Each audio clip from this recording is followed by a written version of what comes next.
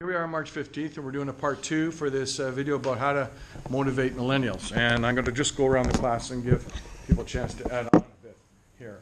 Anything about motivating employees that we might have talked further about? So I think from like a boss perspective, like it's better to foster more of a personal relationship than a work boss one, and that always helps, because if you like your boss, if you're more of a friend, then you're obviously more inclined to work harder and better for them.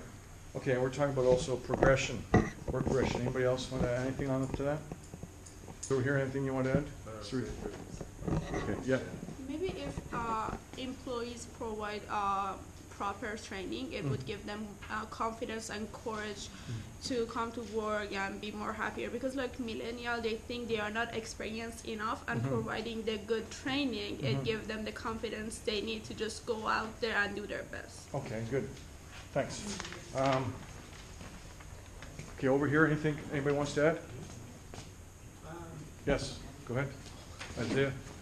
Well, in terms of reward, it's become increasingly important for millennials to be concerned more about the status, and that more and more millennials are willing to give up something for life-changing promotions. So Good point. it's important to keep that in mind when rewarding millennials. Okay, thanks. Anybody else?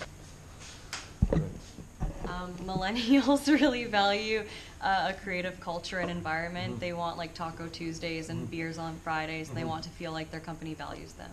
Good, okay.